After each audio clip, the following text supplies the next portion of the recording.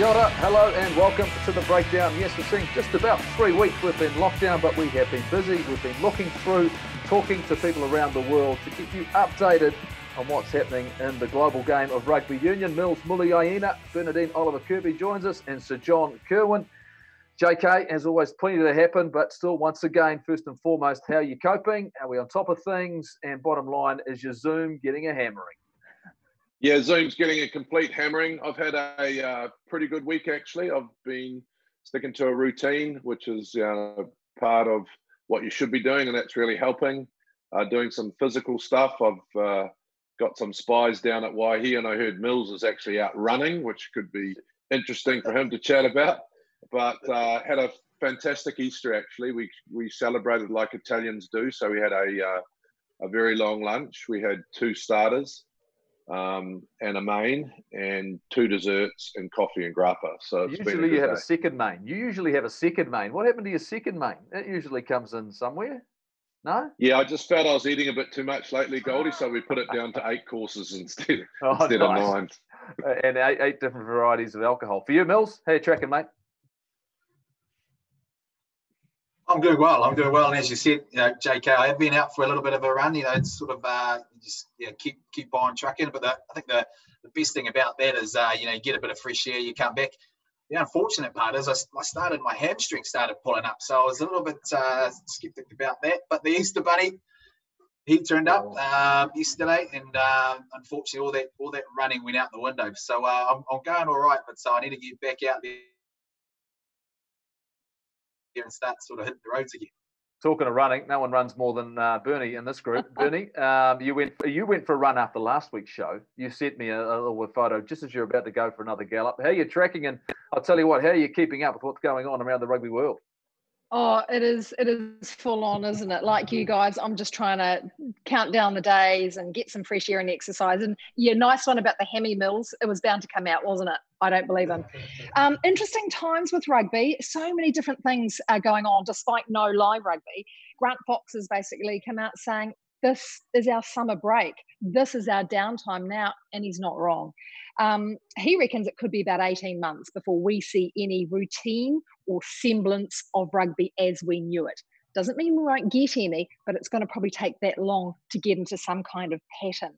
What has been touted, and I love this idea, in fact, I don't know anyone who doesn't think it's a good idea, is the old North versus South. And I know, apart from you, Mills, I think you've all played it. JK, are you keen for this kind of competition? Bring it back. I loved North-South. It was our state of origin back in the day. And the interesting thing back then was you're playing alongside someone, in my day for Auckland, and you didn't realise he was born down south. And then you got to go and play against them. So it really was mate against mate, which is fantastic. But the other thing that used to be happening nowadays was an All Black trial. So it had a lot going on the game, and I loved it. Bring it back. It'll Bernie, be great. I played in one, Bernie. I played in one, and it meant I had to play against Jonah. So I wasn't a massive fan of the North-South game. So I tell you what, I think it's a great concept. I'd like to see it again. And the thing is, it's not only, it could be where you were born, maybe where you went to school. The rules aren't hard and fast, but Mills, who would you represent? Because you're born down south, but you're a North Island boy when it comes to your playing time. Well, I didn't realise it was from where you were born. I actually just thought it was based on where you actually played. So, how great is that? How great is that to actually know how that sort of... No, Millsy, no, Millsy, no. Yes, Millsy. No, that's exactly the whole idea. Like, the problem, Bernie, you're wrong. You've got to have the rules clear. Exactly. When you play first club game or where it's you're born. Bernie, you can't say, oh, nah. It's actually that. I'm not saying, oh, nah. Where you were born. We've got some time to work out those rules anyway, I think. Now, JK, last week you called for former players to come and support the rugby union, the Australian Rugby Union. We know Raelene Castle's been under so much scrutiny. Well, Tim Horan, former Wallaby, 2-time World Cup winner, has come out not only with some good ideas, it's actually a 5-point plan. So he's done his homework.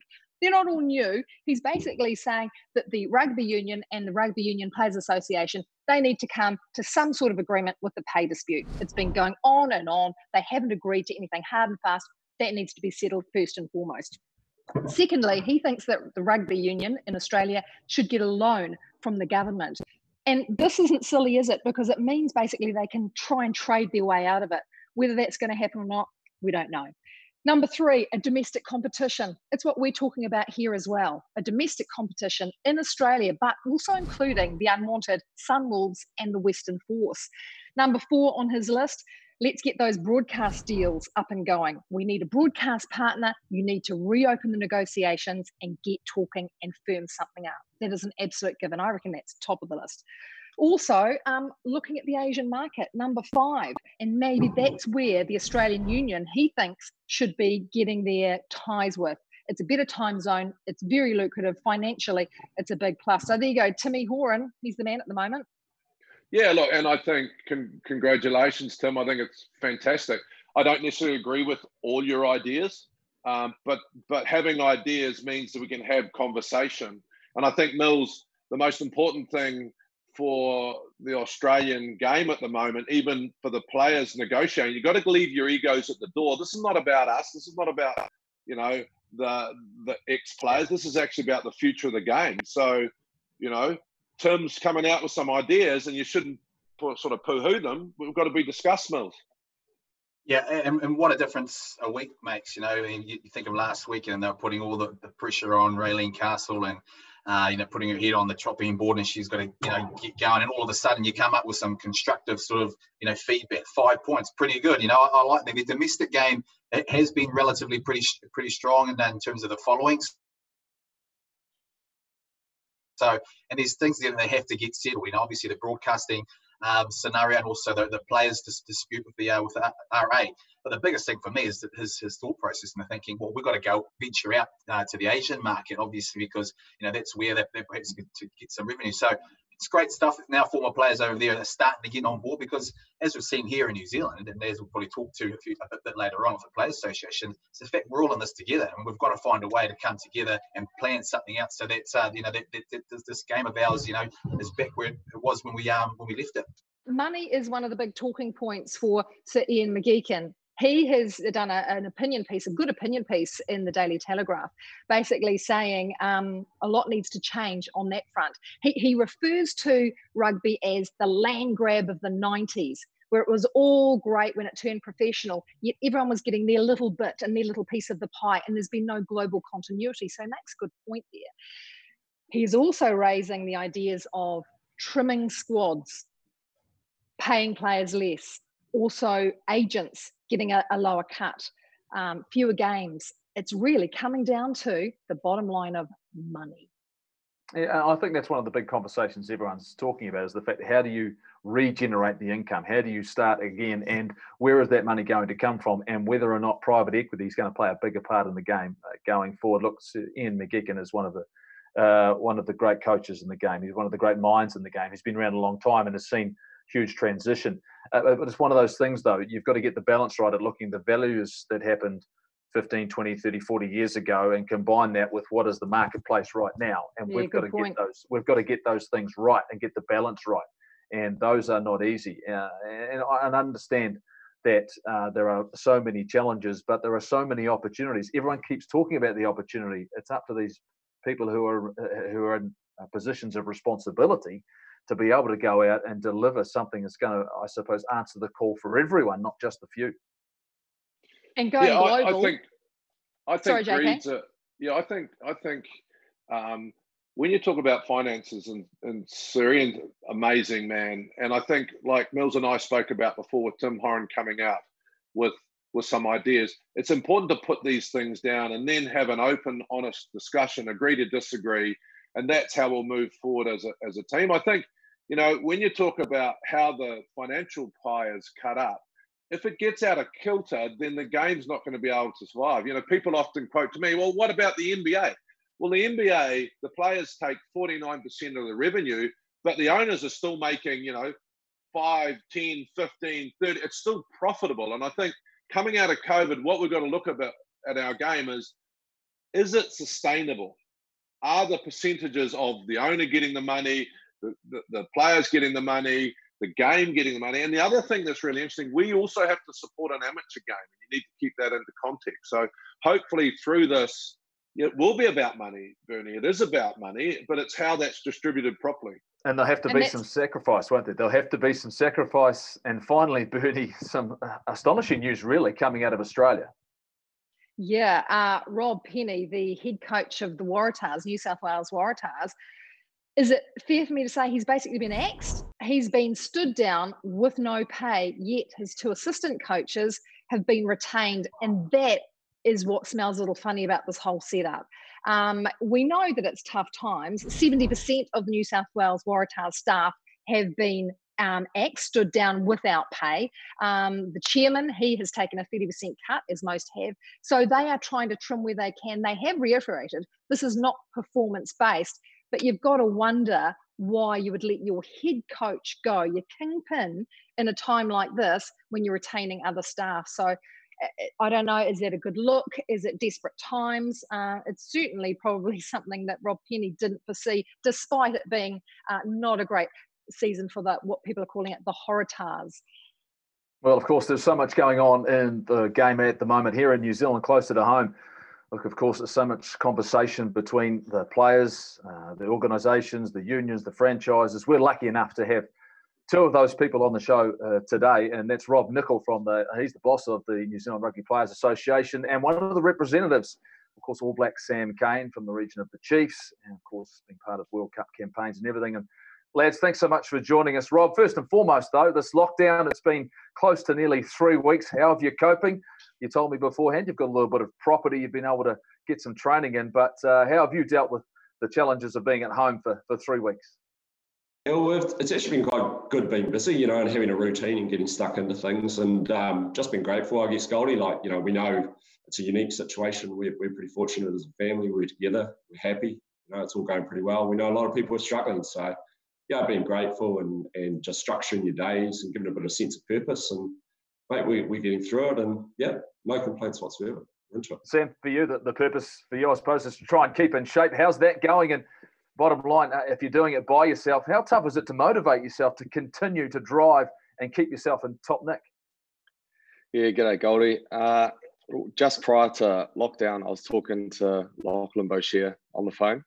I said, where are you going to go? What are you going to do? And he said, I'm not sure, talk about bunkering up with someone. So I got off the phone and rang my wife, Harry, and I was like, what do you reckon about Lockie and his partner moving in with us? It'd be quite good to have a few extra people around. And she's like, yeah, that'd be a great idea. So straight back on the blower to Lockie. So he's moved in with his partner, Bex. And then Harriet's younger brother, Liam, who's down in Christchurch, 20-year-old aspiring rugby player. He just managed to get a flight up to the North Island in time. So there's 5 of us in the household and 3 of us who are, training for rugby. So that certainly helped with motivation. Been hammering the roads a wee bit, which has been a bit hard on the legs, not used to running on the roads, but we're doing our best to stay in shape and keep routine like Rob talked about.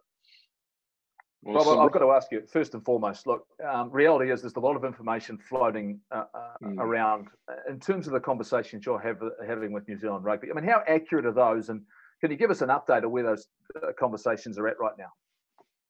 Yeah, look, to be honest, I'm not 100% sure what's floating around, but in terms of where we're at with New Zealand Rugby, we're in it together, very much so, with the clubs, the provinces and all the people. From players' perspective, right away, we're provided with a lot of information, all the financials, all the medical stuff. And I think it would be fair to say we feel like we've been really in the mix with it all, which is great. So good relationship-wise, good that we're in it together. And also really cognizant that, some really big and tough calls are having to be made by New Zealand Rugby and the clubs and the provinces and the rugby clubs around the country, the impact on community funding, the impact on the professional game. It's significant, and it's having an effect on businesses associated with everyone. So probably the big one early on was just we got a bit of a head start, I suppose, in seeing the kind of impact this was going to have. And we're just feeling for a lot of those people. And from a player's perspective, we know we've got to step up. We've seen Bodie and Dane come out and acknowledge that we've got to step up and do all we can for the game and to put us on a footing where we can survive a worst case scenario. And so we've been working up a remuneration strategy to to deliver that. So, worst case scenario in our mind and New Zealand Rugby's mind is no rugby this year. What do the financials look like? What do we have to do from a player's perspective to play our part in getting through that? And then if we work really hard with them to be ready to go, should the opportunity emerge, then that's the key. And then if we do get a chance to get on the field, making sure we deliver then. And that's been our approach. We're getting down to the detail. Hopefully later this week we might be able to come out and explain to everyone what we're doing. But we know we've got to play our part, and the boys are going to, and the girls are going to step up big time. Rob, I know it's a difficult time for all of us, and we're working together, and I think that's fantastic. Across the Tasman, you're here seeing Raylene and the players not reaching agreement. They're talking about 65%. You go Northern Hemisphere, they're talking figures all the time. But I mean, is a flat sort of percentage a possibility, or do you have to look at different cases, probably like you would with the different sort of, grades of payment? I mean, is it an across the board thing, or something that you're trying to work out in different phases? Yeah, look, it's a good question, JK. To be fair, it's we've got some principles we want to observe. So, in looking at the model that we've been discussing with the players in New Zealand Rugby and the agents, so we've got 14 accredited agents who are all ready and available to provide players with support, and our personal development managers as well in the same boat. So they've got all the information. They're all part of the conversations, because it's one thing to go in there and say, hey, listen, this is what remuneration might look like. It's another thing to make sure you've got the support to help people pull the levers and make the decisions they need to make now. But to answer your question, we look across the board. It's not about a straight percentage. No, it's not. It's about saying, okay, this is what we want to try and target by the end of the year. And it's a pretty significant number, mate. And then we look at what payments are due between now and the end of the year. What can we set aside? What do we have to pull back on, and what do we have to effectively freeze? And it's a combination of saying, team assembly fees. Well, we're not, in the worst case scenario, if we're not playing, let's look at freezing those. And then we sort of go down the different benefits and payments, and ultimately look at retainers as well. We also have a principle of wanting to look after those that are perhaps at the lower end of the scale. So, if you're thinking Black Ferns, Sevens, draft contract players, players that aren't earning sort of more than that $50,000 kind of level, there's an obligation on the group to make sure they're taken care of and they don't hurt so much. And then we've obviously fortunate enough to have some good earners, and those guys and girls step up as well and recognise that they've probably got to shoulder a little bit more of the responsibility. So I have to say it's been an incredibly impressive process from the players' perspective, real maturing, I think, generation. And I think that's what this COVID-19 is doing to the country, really. It's a real maturity of the generation, and they've been great. Yeah. Sam, let's talk about it from your perspective. You're going into a rugby season thinking you're going about playing rugby, and then all of a sudden this challenge is being faced by not just us, but so many sports and everyone across our country and across the globe. How hard has it been for you to put that aside and go, you know what, I've got to consider so many different things now, and for you putting that hat on, how have you approached it? Yeah, good question. To be honest, it hasn't been too tough. I've certainly realised that rugby is just a game, and it only takes, particularly I've found in the last 10 days to 2 weeks, where you hear more and more about businesses struggling, about people getting laid off.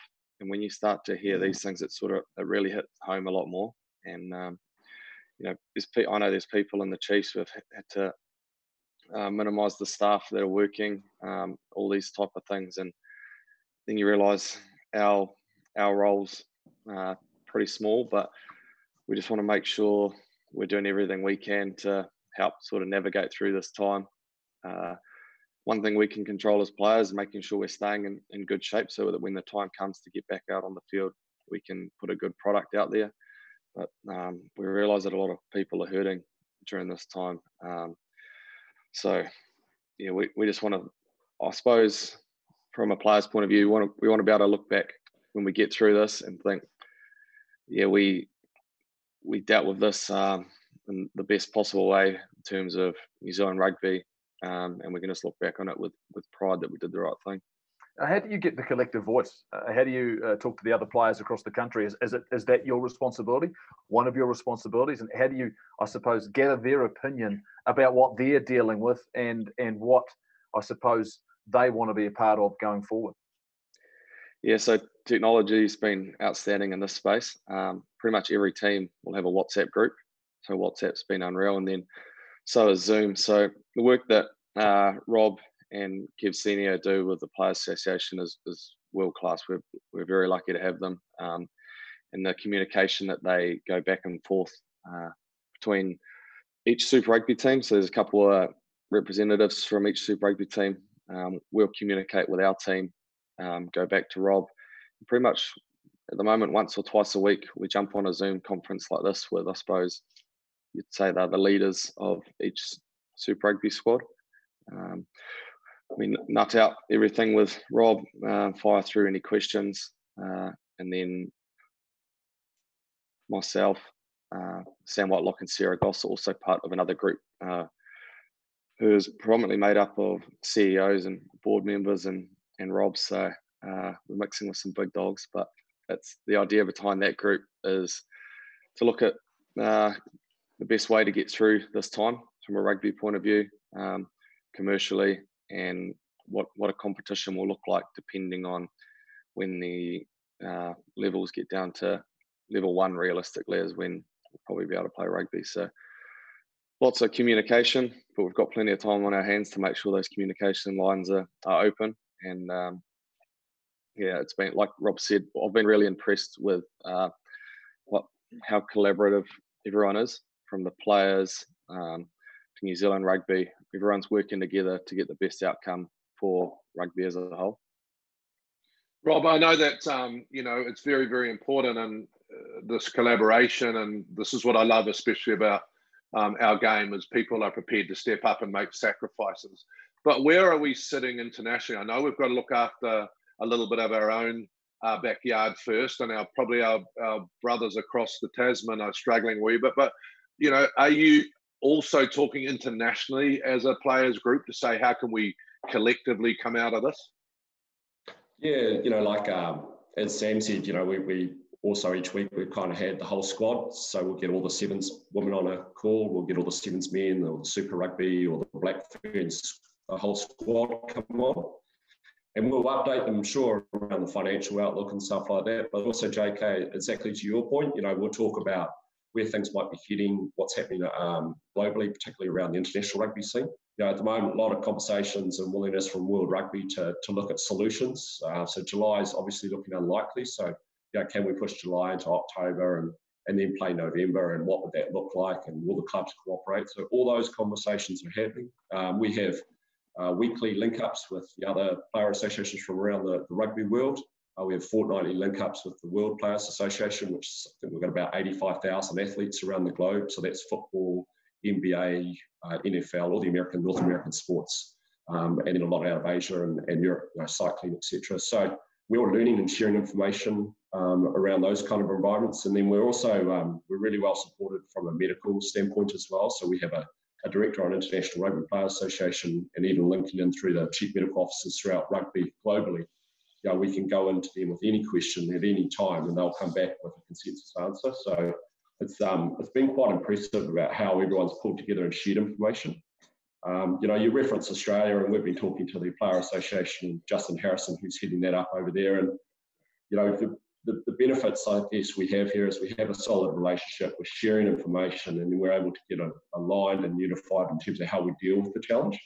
And that's the key, because these times are tough. But I'll tell you what, they present opportunities as well. And if we can keep our eyes open and our heads up and work together in the best interests, if you like, of Rugby Inc., and support the government and their strategy, play our role as part of New Zealand society, and do all we can to beat this pandemic, the opportunities will come. And we just want to make sure, as Sam said, in 2 years' time, we look back and think we were there, we played a role, and we took advantage of it, of the opportunities when they got there. I think globally, everyone's pretty keen to see things go forward positively, but it's tough times at the moment, for sure. You talk about opportunities, Sam, in relation to a lot of talk about change and resetting the game before this pandemic even came along. Do you think now, from a player's perspective, there's certainly a greater awareness of the fact that maybe rugby does need a reset of some sort? And I know Rob's talked about it in 2 years' time, but do you believe in itself, the product itself, the game itself, is there to grow and to re-engage with its fans once again? Yeah, I do think so. I think hopefully we'll come out of this and realise how much we miss and love rugby, first and foremost. But from a player's point of view, we're absolutely really open-minded to new competitions and anything that can create that real buzz around rugby. The product itself, like the games, are outstanding. But maybe if there's chances to spruce things up and put a different twist on it. Now, I know earlier in this year, there was a lot of work going into trying to create a global comp. But like I said, from a player's point of view, we're really open to that. But we also realise the logistics of some of these things are pretty difficult. But yeah, like Rob said, this time of year, well, with this going on, it does present opportunities to look at all these sort of things. And I've been impressed with the way that everyone is openly looking at them and pretty keen to do what's best. We've guys, we've had a competition working group that Samuel Whitelock's heading up. So we've got 15 players on that, including guys at Mitre 10 Cup level and right the way through. And some of the ideas coming through around, okay, Mitre 10 Cup, potential North versus South. What role does Super Rugby have? All those conversations have been had, and players are feeding that information, those ideas in, and you can sense the enthusiasm they have around it. So it is really interesting times in that respect. I think, Rob, if like Sam said, if we look back on this crisis, say in 12 months' time, two questions. What would you like the public to think of how the players handled this, firstly, and then secondly, what does November look like for you if we're out and the world's open to play football? Yeah, look, I think first and foremost, I don't think it's so much about what we're doing on the field from a player's perspective. I think I'd like New Zealand to think that the players really recognise the situation and play their role in supporting the government and everyone else in fighting this pandemic. Really show their appreciation of essential services, emergency workers, everyone that's actually doing it hard and doing it for us really at the moment. So that would be, really, I think, a big one for us. And certainly if players talk about it and appreciate that. I think getting back on the field, JK, I think rugby and sport in general in New Zealand has a role to play. I know the boys and the girls can't wait to play that role. They want to get out there and they want to bring a bit of inspiration, a bit of fun back into things and play their role. And as New Zealand gets up and starts cranking things out. Come November, I think, I think the most important thing I'm hearing from players is they do want the opportunity to play a domestic-focused competition as soon as possible and use that to galvanise the country. So if we get to November and people are looking and thinking, gee, the players, they put a really good competition out on the field. It's something we love. They obviously love playing it. Coaches love being involved, and we all got a lot out of it and really enjoyed it. I think the players would feel great about that. If there's an opportunity to play some international stuff, I think that'll be important as well, because that takes it to another level. Commercially, that will be important as well. So I think that's where we'd like to be in November. And I think also maybe just, as Sam mentioned, just a real appreciation for rugby and what it can do. And maybe, that momentum around a reset and what the future might look like is taken through to some key decisions that start to emerge around that sort of December, January, February timeframe. So that means to me, Sam, there are derbies coming your way, brother. They are derbies coming your way, whether it's Super Rugby, whether it's provincial stuff. That is going to be fun to watch, because that's the sort of rugby you're talking about, right? The fact when you guys get to play against each other, you want to put your best foot forward. Is that something, and when you say that, and you know what Super Rugby, but even if if the All Blacks were back in a provincial championship, that would certainly bring some motivation for you guys. Yeah, absolutely. That working group's looking at, depending on what stage we can get back playing rugby, whether it's July, August, the earlier it is, the more likely we are to have some Super Rugby hitouts, which is awesome, because it hurts us to see the clubs that we love playing for hurting financially. So if we can get out and play some rugby and create some revenue that way, that would be awesome. And then, imagine a domestic comp with all the All Blacks back in. It's been a while since that's been the case. So that would, I think that's something that the public will really get behind. Players are chatting pretty positively about that too. That's bad. Plenty North of South. Guys. North South. Where were you born? Sam, you're a North Island. You're a Bay boy, aren't you? North Island Bay, born and bred, mate. I'll be jumping in the Bring blue the North-South back. blue and yellow hoops. Bring it down south, then we'll see exactly how much you love about it. That's all. I'm with I you. played in I'm with you, North-South. Jeff. You've got to I'm have with 2 you, games Jeff, you know. for sure. 2 games for sure. 1 in the north, 1 in the south. Yeah, home and away. Maybe like a state of origin set up. Oh, and a playoff. I like it. I like the sound of it. Hey, thanks, Rob. Hey, thanks, Sam. Thank you so much. Keep up the great work. We're looking forward to maybe later on this week hearing how those negotiations are going. But like you say, it seems as though everyone have certainly brought together, come together, and are working towards an outstanding result. So looking forward to seeing you guys, particularly you, Sam, back on the field. And Rob, keep up the great work. Thanks. Thanks, gents. Appreciate the time. Thanks, guys. Cheers. Before the lockdown was in place, we had an opportunity to catch up with Jackson Garden-Bishop, the Hurricanes player, and hear him talk about his mother, Sue, and the influence she had on him growing up to becoming the man he is today. What are you watching? With baby Marley around, Hurricanes first 5 Jackson Garden-Bishop and partner Rosie are living the life lessons thrust on new parents. Don't tell me that's a smile for TV. Always wanted to be a dad. You have an idea of what it's going to be like, and you go to classes, you read books, you read things online, but until you're in the trenches, like 2 in the morning, you sort of don't really understand what it's all about. And yeah, I'm just loving every minute of it, learning a lot. 25-year-old Jackson already knows a little too much about growing up quickly. He did it 11 years ago, when his mum Sue's brave battle with cancer ended. It was tough. First couple of years, I put some headphones on and blocked everyone out. I was really angry at the world. Didn't try not to show it as much, but other than rugby, I was not as social as I am now. Some of the problems my friends were going through at that school, I just brushed that off and think, you're being an idiot, mate, you know, that sort of thing. So put a lot of things into perspective at quite a young age. Jackson wakes up to a cherished reminder of his mum each morning. My mum was an awesome lady, so driven, so passionate about everything she was doing. It's tough because my main memories of her were after she got sick. She got sick when I was about 8 years old, and through that time she was still an absolute trooper. She coached me pretty much all age grade rugby. She was doing heaps of stuff with my brother and sister. Definitely didn't appreciate it as much how hard that would have been for her, because she never batted an eye at it. All I saw was her giving us everything. And it wasn't just Jackson and siblings Georgia and Connor that Sue looked after. She was a pillar of North's rugby, coaching juniors at the famed Porirua club throughout her fight. A lot of talent out there, but there's a lot of kids that are in tough positions family-wise, so she had to be stern with them, but she also knew where they were coming from, so she was really helpful, always available to pick people up, give them rights to training, you know, encouraging through prizes and stuff. She also helped kids outside of the area. "Where's Mummy?" he asked. Dad took a deep breath as Georgia and Jackson came in and sat on the bed. "She's not well," said Dad. "Last night the doctor told us Mummy had cancer and she has to stay in hospital for a while." Sue self-published a book. Who Will Tuck Me In helps kids through the challenges hers faced and remains one of the most popular at the Cancer Society. She snuggled up Connor in the blankets with his favourite teddy. She read him a story, then tucked him in and turned out the light. She must have been so tired, but she never showed it to us kids.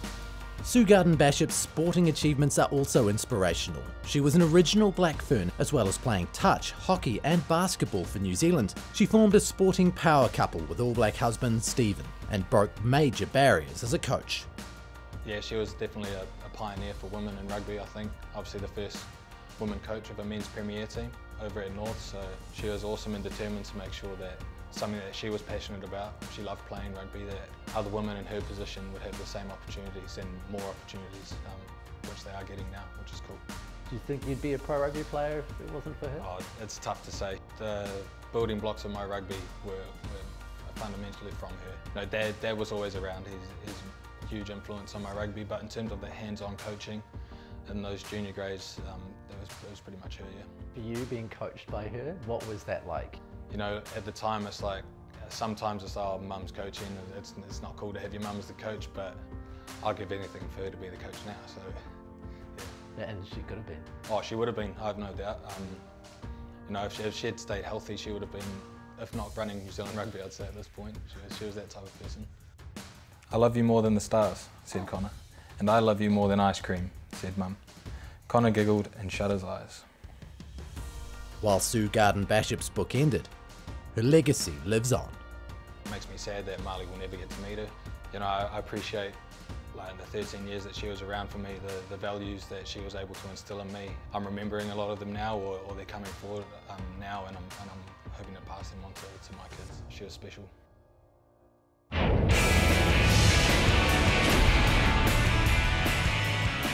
Let's stay in the Southern Hemisphere. Let's go to Buenos Aires. Hola to a very good friend over there, of course, the Vice Chairman of World Rugby as it stands right now, and a legend of the game, a Puma himself from way back, halfback, of course, Agustin Pichot. Gus, how are you? We are in lockdown here in New Zealand. How are things for you in Argentina? Hello, guys. Thank you for calling and checking out. Things here are probably the same as with you. We're in lockdown. We've been for the last couple of weeks in the same situation that most of us have around the world. Nothing different. Rugby has closed down since I think the game against the Highlanders that you remember. From that day, exactly that morning, we canceled every single type of rugby that was played in the country. So Argentina started a little bit before most of the countries, the lockdown. And then, of course, rugby, we took some decisions before as well. So again, like most of the world, being worried by this situation, but being safe at home and taking care of our families, as probably you guys are there in New Zealand. Yeah, very, very similar here. On news breaking yesterday that you've made the decision, and I'm sure it's not an easy one to make, that you're challenging Sir Bill Bowman for the role as chairman of World Rugby. What's motivated you to take that step forward, and how are you going to go about that in the near future? Well, I think it was a long process. I think we all know, you guys been talking, and I received some of your programs in the last couple of years and months about how challenging the whole rugby calendar, not only calendar, but the blueprint of rugby was challenging all around the place. Not only the cost model of players and unions struggling, but also emerging nations trying to find a way. You guys are very close to the Pacific, how tough for the players is to represent Fiji and at the same time being playing in Europe and so on, and many problems towards different kind of approach and dynamics to investment, different ways of looking at things in this modern world that has changed since 1995 on a massive speed. We all been on that part. Miles, you, John, you all been there before, and we've been in this new generation. And I think things didn't change at the pace. I think that the urgency that professional rugby and how a lot of unions were operating, and I think during the last year, to be honest, or year and a half, challenging the system from inside, because at the end of the day, I am still the vice chairman, but I couldn't get traction. I thought that the establishment was pushing me out a little bit, to be honest, and I don't have. Jeff, I don't have a lot of bullshit on me. I'm very transparent in how things are done. I don't keep that type of, and the same when I played, you just go hard at it and try to be transparent and to happen. Again, we've been disciplined enough to go to a game, prepare discipline-wise, and try to have an outcome. Here, always it was a one more turn. I understand politics, that's fine. But at the end of the day, we couldn't get results. And if you were looking at the unions, not only New Zealand and the Australia situation as well as a very delicate issue, but if you look at USA, you look at Fiji, you look at Uruguay, you look at Georgia, you see that they went a little bit downhill, to be honest, and without a perspective of inclusiveness or equality. And without making it very boring and very political, because I'm trying not to. What I'm saying is the blueprint of rugby had to change.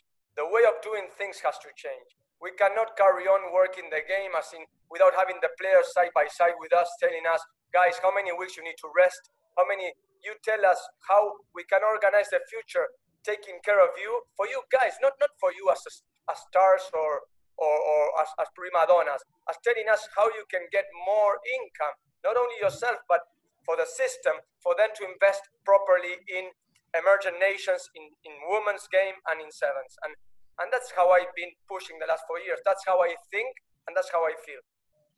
Gus, obviously I understand your frustrations. I had quite a bit to do with World Rugby a few years ago. And what surprised me the most was that some of the leading nations gets 2 votes, and then some of the minor nations only get 1 vote. So it seems that for you to change anything, can you try and change the constitution if you become president? Because I remember back, the Fiji don't get a vote really because Ireland can outvote you,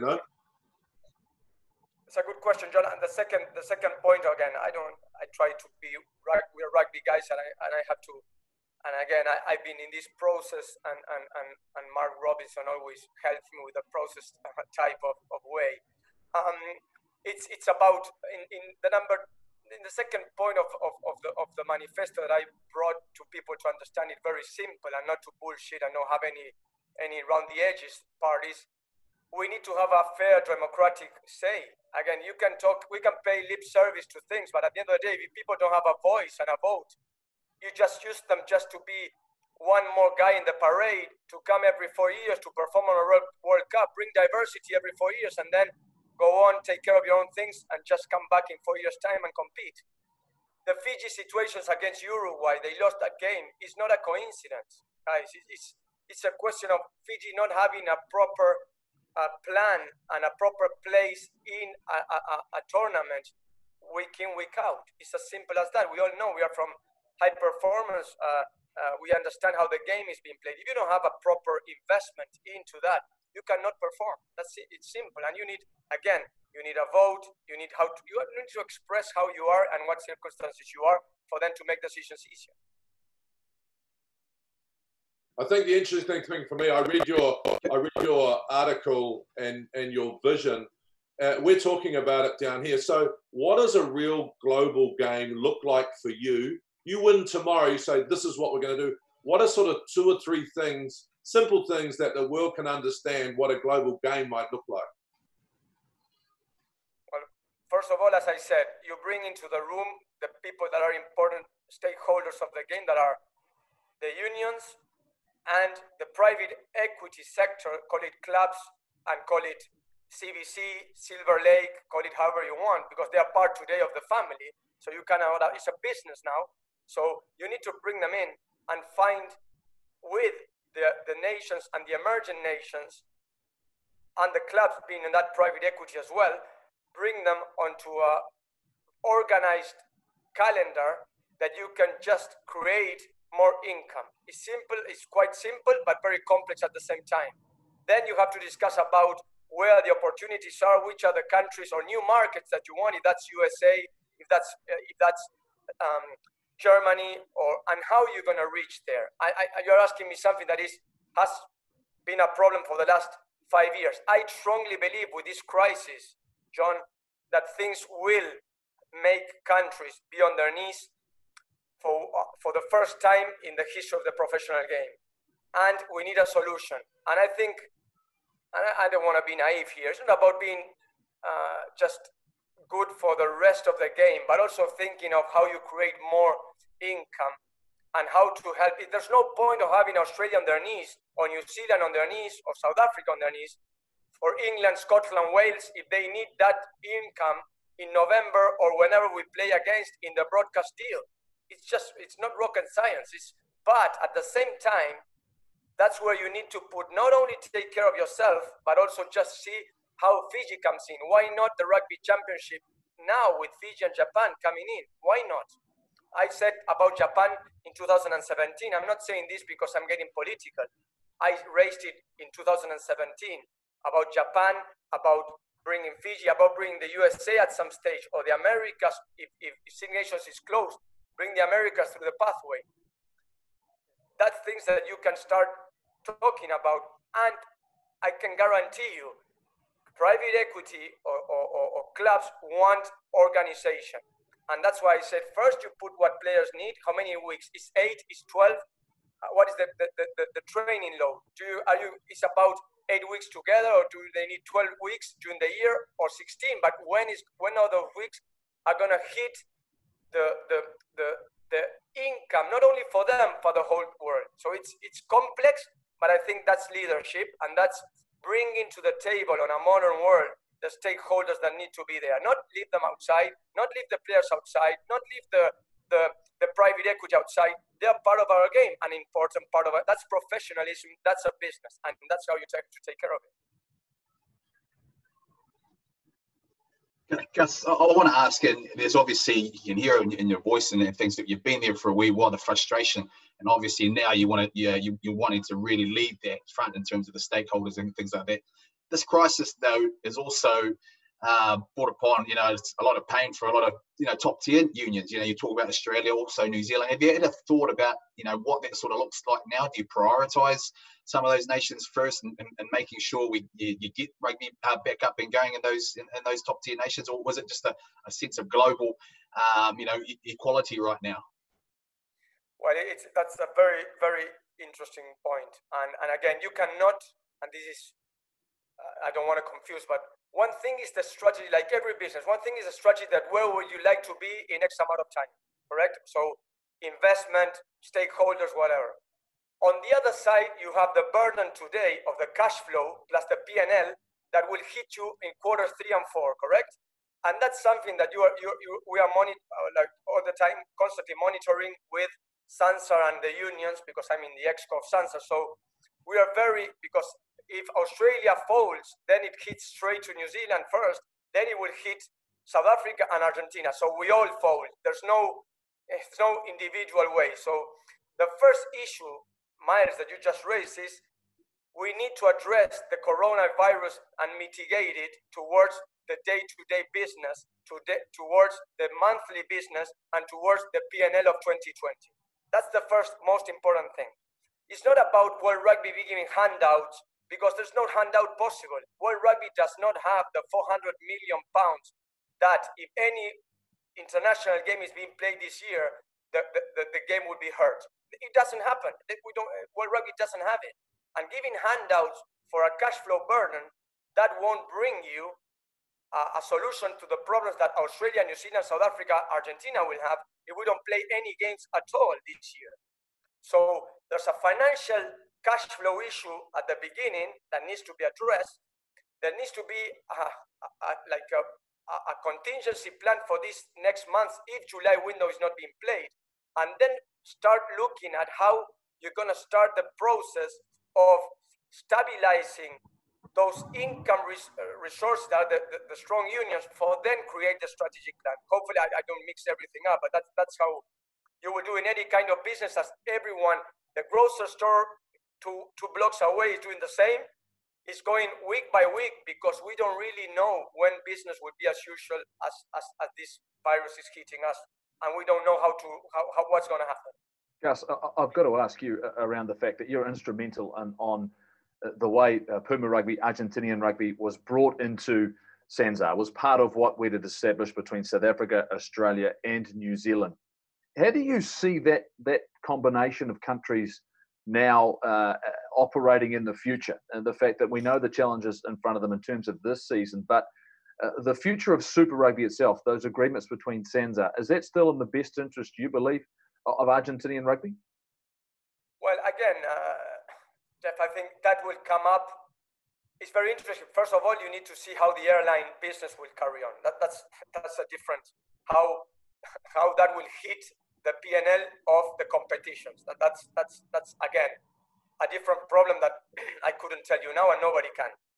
And this is a good moment to reset the cost-efficient model, not only of the unions but also of the competitions. Maybe you find out that competition cannot be played because it's not profitable or it's too much of a burden. Probably you'll be thinking, and that's a New Zealand thing, that the cost-efficient model of 5 teams is an option. The same as Australia, South Africa, or even in Argentina. Do we really can afford to carry on Super Rugby with the Jaguares having to pay for the trips all around the world? Is that a solution? Maybe we have to fold Jaguares and look for other alternatives. Everything, and this is where it comes. If you have a parachute that helps you to land the next 10 years or 5 or 4, then it's easier to make the day-to-day decisions. That's how I think. Yeah, so I think for me, the game has been pro since, 1995, 1996, but I feel that our administration hasn't really kept up the same pace with professionalism. I've always felt that our administration has still been a little bit old school. I mean, how do you attack that to get some real good strategy around the table, to actually start thinking like a business rather than, and this is no disrespect to the people because they give a lot of time and they're good people, sort of old school mentality to this game?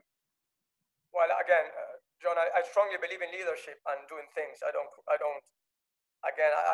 was very clear. My time, I always think for us as professional sport people, is very precious.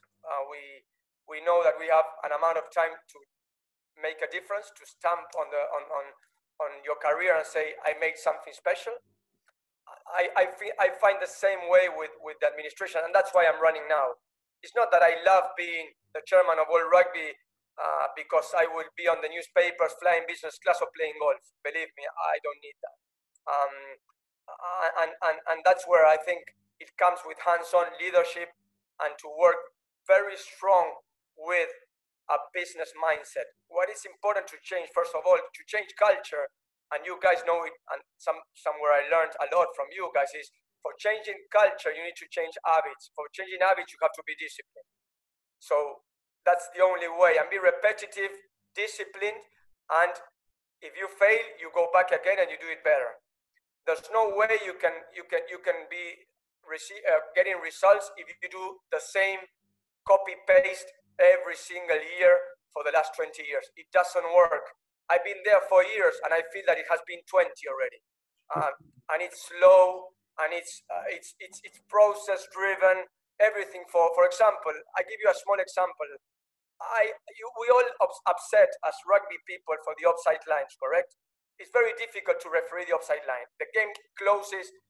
I work with technology a lot in my businesses and with different Piero and different Hawkeye technologies in soccer, in other part of my business. Last 1.5 years ago, I just said, just as a guys, why don't we put virtually a line on offside or somebody offside saying 13 is offside, 7 offside. It was the same as asking to go to the moon and conquer Mars. Exactly. And I said, guys, it's just something that we release the man in the middle and the guys on the side to just make a better decision. And just look at the game, the breakdown, and it's very complicated.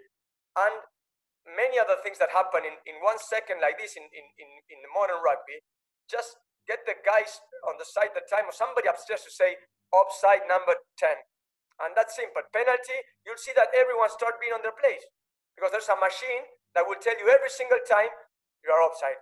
I don't know if that will give more dynamic to the game. What I'm sure it will put people on side very quickly.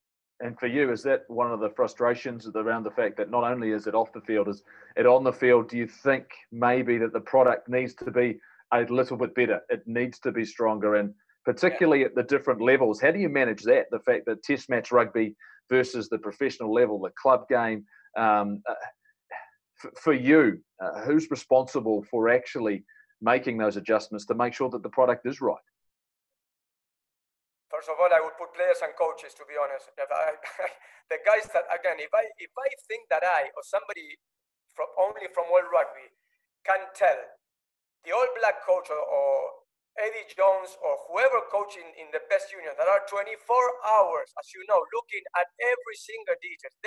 If they cannot help us, who can? I don't know that anyone outside of those guys and the players can help us on that professional type.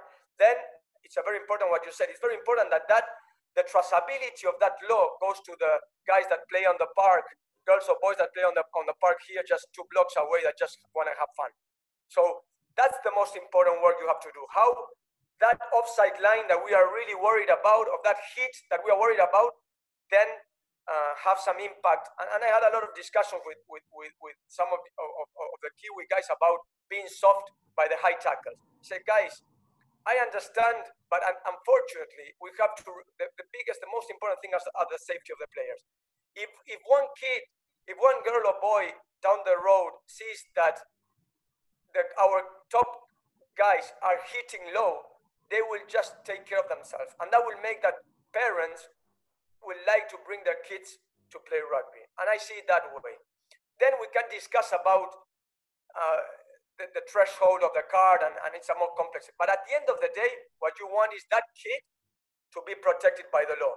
And then in the professional game, how we more entertainment game. So that's the balance. But at the end, Jeff, the most important guys that know about that are the top coaches and players. And last 2 weeks ago, we had the law review group, and not every coach was there. I will put just the coaches and top players on that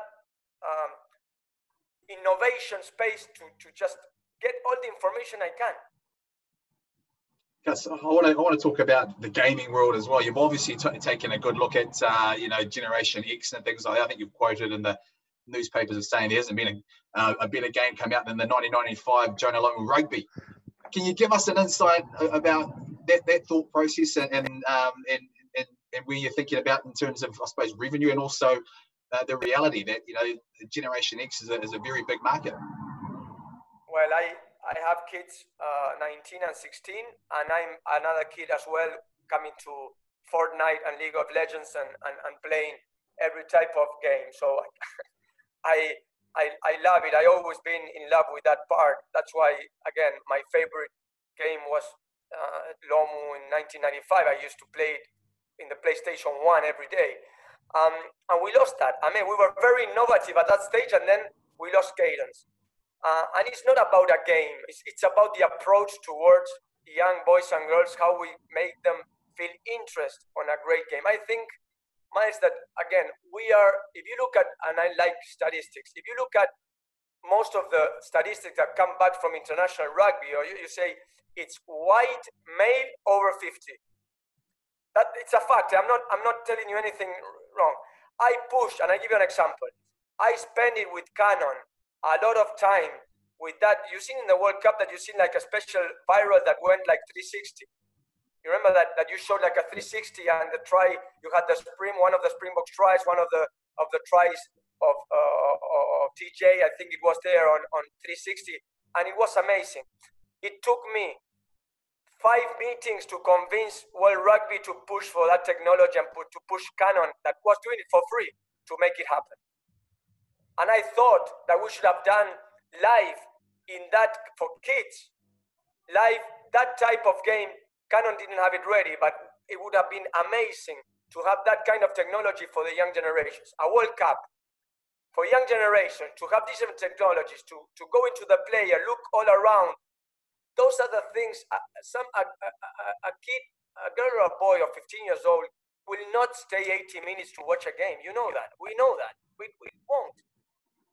So how do you bring them in that type of exercise? It's a video game. Video game is very old-fashioned, but it's e-gaming. It's talking to EA Sports about getting a good product in and download it with all the main consoles in the market. We need to explore it. We haven't. It's frightening. Gus, I mean, all the things you've talked about today, I'm sure gets us excited about the possibilities, the opportunities that are in front of you. We're really hopeful that you get plenty of support globally for the opportunity to maybe become the chairman of World Rugby. I can only apologise the number of times on John Lomu Rugby I dropped the ball. That was one of the things with Jonah. He made me fast, but with bad hands. Anytime someone got I always pass it to you. You're very good. But I had to get rid of it before contact. That was the name of the game. Jonah was gone. But look, we wish you all the very best. I know that as former players, all of us here respect so many things that you've contributed to the game, and we really do hope you get this opportunity to change and get, I suppose, the chance to really shake things up, because this is such a critical time for the game. Stay safe, take care, and we'd love to catch up with you sooner rather than later. Thanks, mate. Thanks, guys, and I wish you all the best. Stay safe. Take care of your families. Good luck. Thanks, guys. Bye, guys. Bye. Now, I don't know about you guys, but I'm fired up. this is the sort of thing I like to hear from administrators when they talk about changing the game. JK, Mills, or should I say Miles? I think you talk about the future of the game. For me, I like what I'm hearing from Agustin Pichot. The fact that the changes he's looking at Mills, the passion he obviously has for it. But bottom line, he's going to have to bring a lot of people his way if he's going to get some significant change. Oh, and that's it. Yeah, you're absolutely right. He's going to need a lot of support. The current regime, they've got a lot of that. They've been there for a number of years. But I think you should take comfort from that as well. The fact that he's been a part of that regime. He's the vice chairman as well. He's been there a long time, and you can sense the fact he's got a lot of frustration, in his voice, and he's been there, so he knows what's going on. He knows it hasn't sort of evolved the way he perhaps thought it was, and now he's actually, bringing his voice into it. He's going to need a lot of support, but I love the way he's gone about it. He's very passionate, and I know there's a crisis on at the moment, and perhaps this is now a really good time to actually strike. The fact that everyone is in crisis mode about our game, so fantastic, and I hope he goes well. Yeah, same with me, Goldie. I mean, I really enjoyed the things he had to say. I mean, that offside line is just a really simple, common sense way to attack it, right? If it gets lost in politics, you've got a whole lot of people around the table and it gets lost. Whereas really simple, just do that. If he can apply those sort of leadership philosophies to the game, we need it. I mean, I think Sir Bill Beaumont's an amazing man. He's been an amazing rugby guy. And so are a lot of those guys around that table. But this game needs change. We are at a crossroads and we need some young, innovative leadership. And, he'll have his faults like everyone does, but I think he understands what our game needs at the moment. And our game needs change. And it should start at the top. Like he kept coming back to leadership. There's going to be a lot of things that have changed outside of COVID, and it is a nucleus for change. And so let's change. I was thinking, how do we help them? Yep. Because the old school are going to be after them. The old school, there'll be all that politicking going on, 2 votes here, 2 votes there, As a rugby union, the New Zealand Rugby Union said, no, we should make it even before the next vote. Give Fiji 2 votes. Give Samoa 2 votes. Give the Georgias and the Uruguays, give them the votes, and then let's see what happens. Yeah, absolutely. I don't like the fact he even said it himself. He feels as though he has been forced out. When you listen to someone like him, who is obviously representing not just Puma Rugby, not just the Southern Hemisphere, but representing the game itself, and the fact he has been there and done that, he understands the different levels. What I liked about it as well is he wasn't just talking going down one avenue. He was exploring everything. He was considered about every part of the game and understanding that, yep, right at the very top, there needs to be adjustments. But what does that mean for the young girl or boy who's playing the game as well, Mills? And for me, it's that well-rounded view and the fact that he seems as though he's well and truly in touch with the generations as well. He understands the history and legacy of the game. But right now is the time, isn't it? Right now, given the fact that other teams, other countries, other Northern Hemisphere unions already talking about the fact that they themselves are under financial pressure, that really shouldn't come into it, should it? Is this the chance to relaunch the game on a global sense? And is he the right guy to bring it all together? Well, he mentioned reset. I totally agree with him. Now is probably the time to be able to reset what happens then. And it's brought everyone else, onto the table on a possibly a level playing field, because, everyone's in crisis mode. He's reached out, he's gone out and thought a lot about, what the game actually looks like.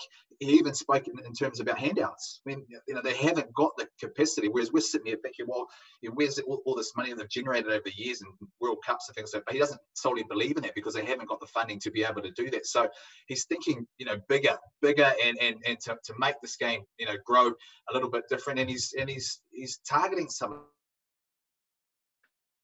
those markets that, would perhaps over the years just gone traditionally, just think, well, if we keep it the same, the game's safe. But he's willing to explore different avenues, and he's obviously thought about this for a very, very long time. Let's follow him and support him. 3 things for you, JK? 3 things that really appealed to me. Let the coaches and the players decide what the rules should be and what they look like. I'm all over that. The second thing is we need a global game, and we know that because there's a disparity in finances. And the third thing that I enjoyed about what he's saying is that private equity is part of our future. We need to stop leaving them outside of the tent, bring them into the tent and talk to them.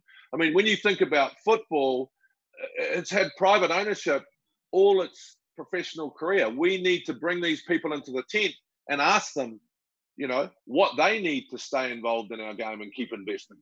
Oh, it's a massive opportunity, massive time for World Rugby, and whether or not Agustin Pichot can find his way to the top of that tree, we can probably only hope as former players. Like I say, loved hearing what he had to say today.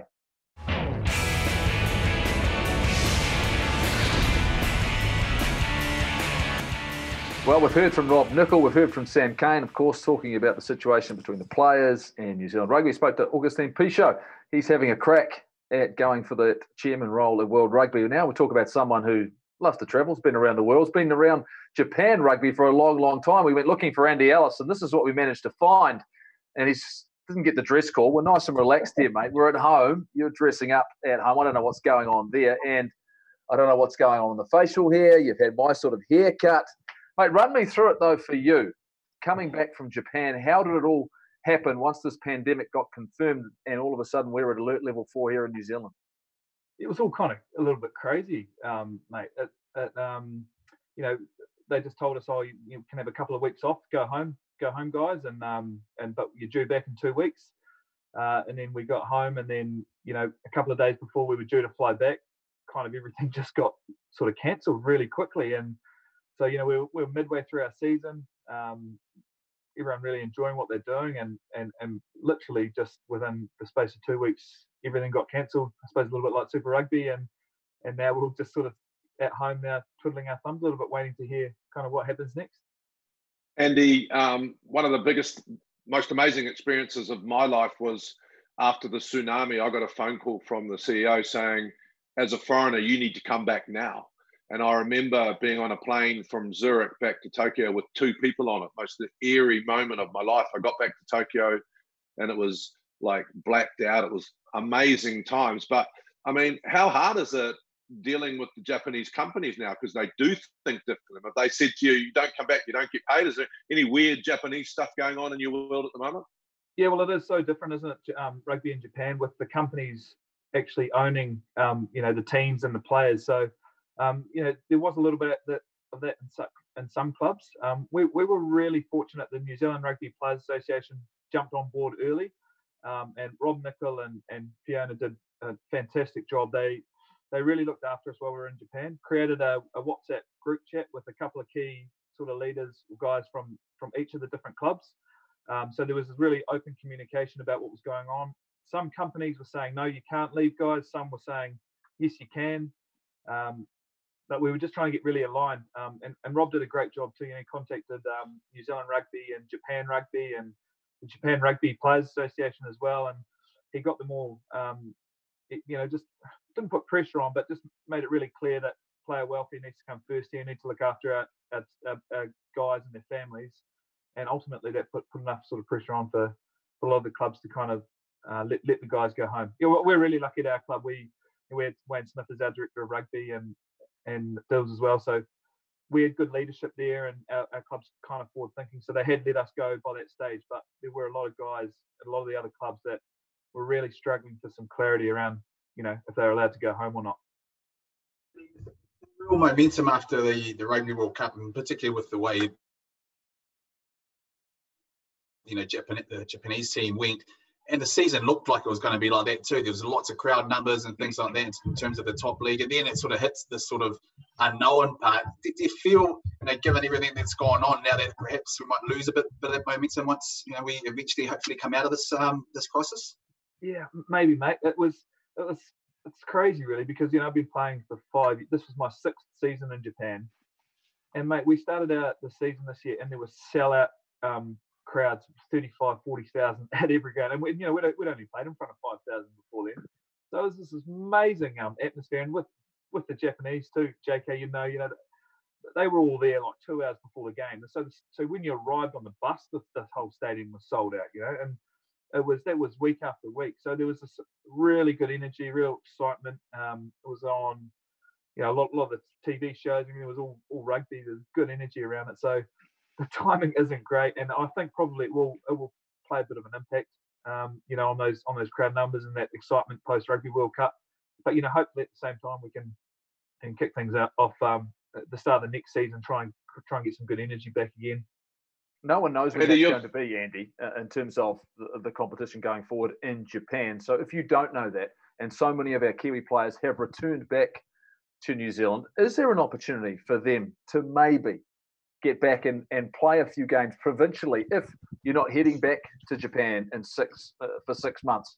Do you think there's an appetite from you guys who have come back, particularly yourself? There'll be teams out looking for an experienced, valuable half-pace halfback. Experience goes a long way. Do you reckon they could be looking for the likes of you? And do you think you're open to maybe doing that? Are other players open to it? Yeah, I mean, you know, when you look at the whole situation that's kind of unfolded, you know, there's going to be internal rugby, isn't there? There's not going to be a lot of international travel. And I think, that's a real exciting thing for New Zealand rugby. You're going to have All Blacks potentially playing in a domestic competition who are going to need rugby. You're going to have a lot of returning guys who are back in New Zealand who are going to want to keep playing rugby as well. And there's world-class New Zealand rugby players, you know, throughout that are sort of just sitting in their homes, sort of twiddling their thumbs at the moment. So I'd love to see that a really strong domestic New Zealand rugby competition kicks off. People are hungry to watch rugby now at the moment as well. So I couldn't see why there wouldn't be a heap of guys that would be keen to play and the competition be of a really high standard. And how cool is that, you know, too, back in your local province, you're playing for your local cities, your regions. It's pretty cool for New Zealand rugby, a little bit of grassroots again. Andy, we've just spoken to Agustin Pichot. He's talking about a global game. I mean, you've had 6 years in Japan. You know our game incredibly well. The Sunwolves hasn't quite worked. You know, do your players over there talk about what it might look like coming out of this for the Japanese to be in a global game and a global club game? I mean, have you discussed what that might look like? Not really, JK, but you know that in Japan, rugby is a massive growing sport. There's really big junior numbers playing. The support at the start of this season too, with all our sellout crowds. You know, and it wasn't just us. It was every game was really popular. A lot of merchandise sold. So there's real popularity in Japan rugby at the moment. So I think ultimately at some stage it will become global for Japan. They're talking about all sorts of different tournaments within Japan and through Asia at the moment as well.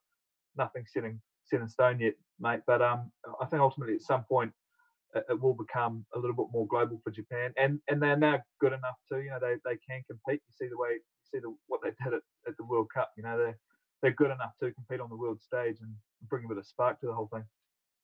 And on a personal note, then you probably have to rejig your sort of thought process now. I mean, there was whispers last year that this could possibly be your last year, but just hearing in your voice, you sounded pretty excited by the fact that you know, there's crowds there. So I don't know, mate. In some ways, this is a nice way to kind of be forced to stop and sit down and reassess. You know, I'll give myself a good 3 or 4 months now to figure out what's next. I'm not too sure. You know, I was really enjoying the season, and then I was going to make a call after that. So I don't know, mate. I still love competing. And so we'll just see, mate. I've got a young family too, you know, they're cracking into school back home and stuff too. So I'll make a good call. But the nice thing is I'm almost forced to sit still for 3 or 4 months now and make a good call when the time's right.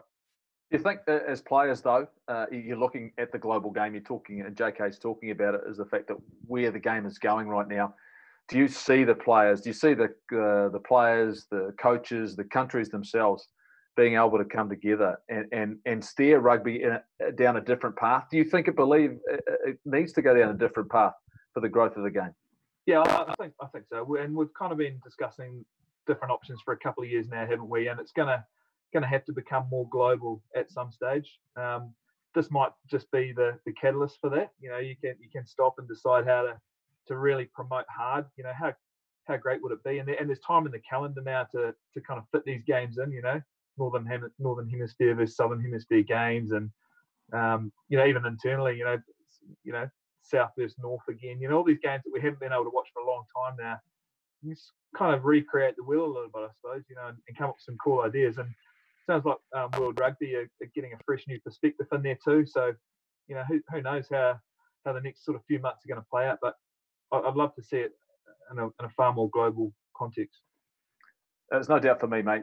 You can take the jacket off now. You can go back to doing what you're doing at home, relax, chill out. I mean, you've overdressed the show. You've dressed us up, but mate, it's great to get a different perspective.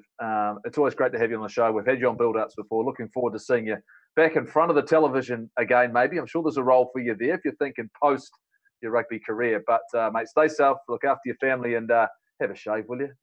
Mate, thanks, okay. And yeah, I know I look good on top, but mate, I won't show you what's down below.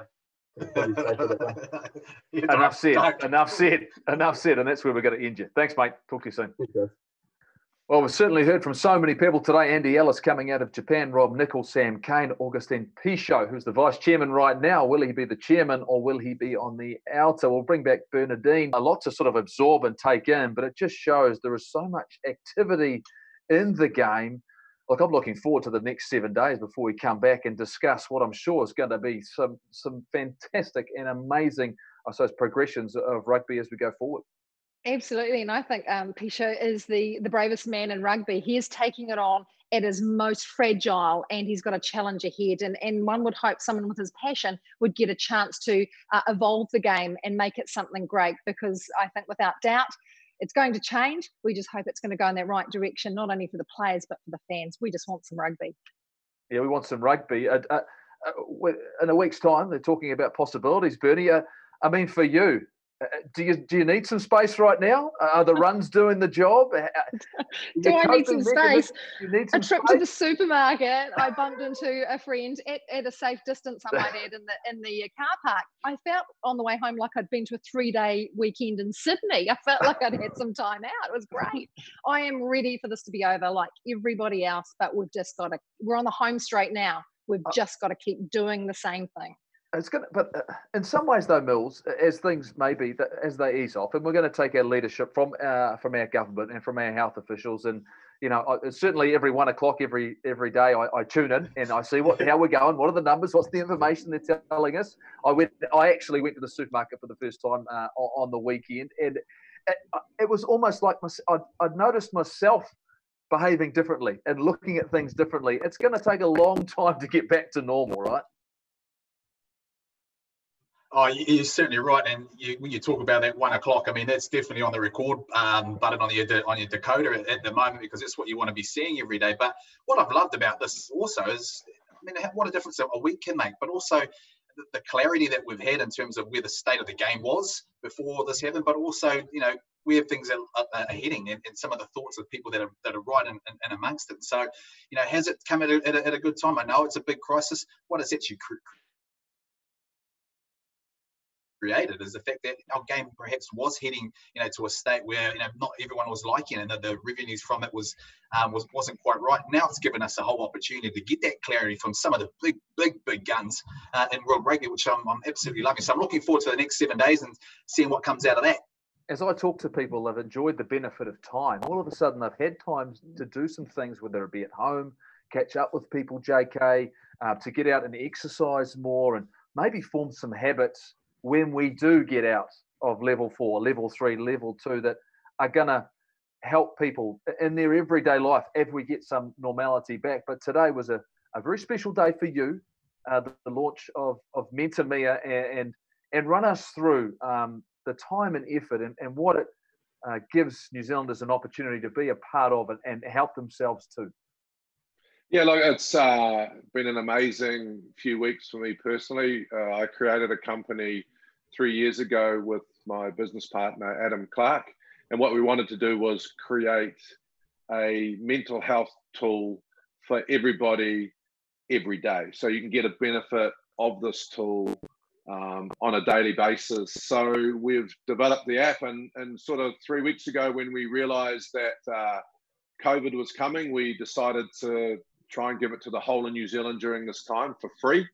I rang a couple of my mates, David McLean at Westpac Bank, and he said, go for it, JK, I'm into it, all over it, I'm going to help you. Steve Yukovic from Kiwi Bank was the same. I rang Robin Shearer from the Ministry of Health.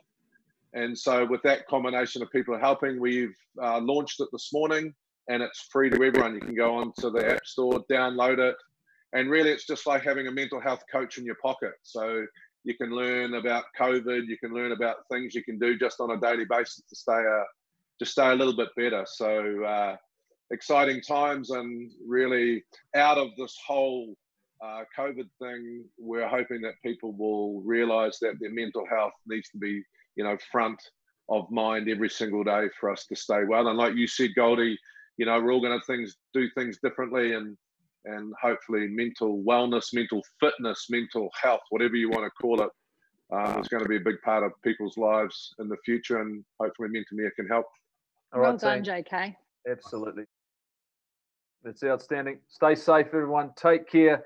We look forward to joining you in 7 days' time to give you everything you need to know about the game of rugby, but also maybe a little bit of hope and optimism, which we're starting to see for the future. Take care, and we'll see you next Tuesday night.